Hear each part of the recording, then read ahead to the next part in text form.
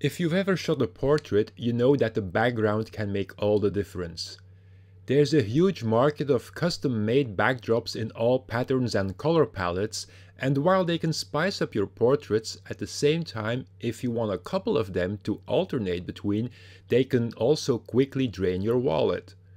In this tutorial, I want to show you a fun way of using a couple of features that are built into Luminar to add any kind of background after the fact and even be able to change it out later on.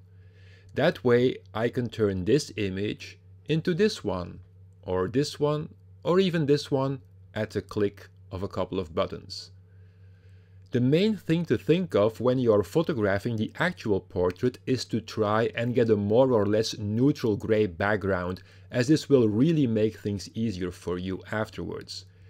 You could use an actual roll of gray seamless background, as I did here, or you could pick any medium gray wall or even a white wall that you underexpose. First, I'm going to edit the actual image itself because it's a bit dark to my taste. So I'm going to use Accent AI at its maximum setting, and I'm also going to increase the shadows in the light tool. I want a more muted color palette as well, so for this I'll use reduced saturation. Now onto the texture. I'm providing you with a sample set of 5 high-res textures taken from my texture pack, so you can follow along on your own images. There are actually 2 ways of doing this in Luminar. One is with the texture overlay tool in the creative tool section, but in this tutorial I'm going to show you another way that offers a little more control over the look of your new background. I'm going to go to the layers icon and I'm going to click on the plus and choose add new image layer. In the dialog box I'll navigate to the folder that contains my backgrounds, and I'll pick one that looks nice like this one here. Then I'll click open. At first, it looks like this texture is simply replacing everything underneath, but look what happens if I change the blending mode from normal to soft light or overlay. You see that the new background now blends in perfectly with the gray. Now obviously it's also still covering our model, but we can deal with that in the next step. I'll click on the Edit Mask button and choose the brush. In the brush toolbar, I'll click on Erase.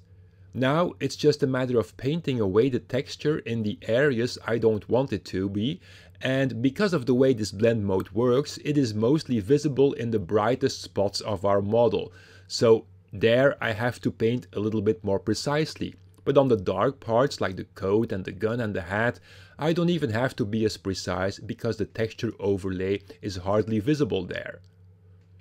By changing the size and the softness of the brush, I can go into the smaller details.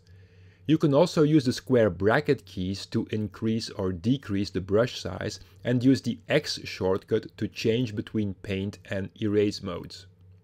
That's looking nice. Now, because this is on its own layer, I can use any of Luminar's tools on it. For example, I can go to the light tool and darken the texture slightly.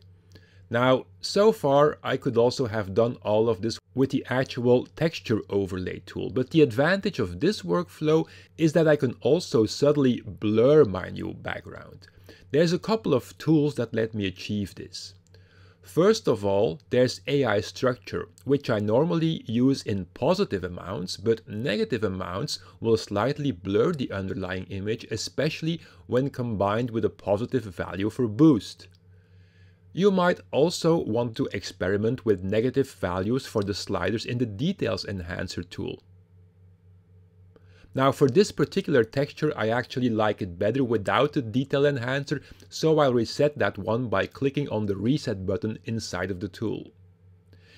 You could also add a vignette just to your background, which also helps to sell the effect. And here's the best thing of all. When you're tired of your backdrop, you just go into the layers again, and you can add a different background by choosing Add New Image Layer again, also change its blending mode to soft light or overlay, and then clicking on the layer below, clicking on the 3 dots and choose Mask Copy, activate the top layer again and choose Mask Paste,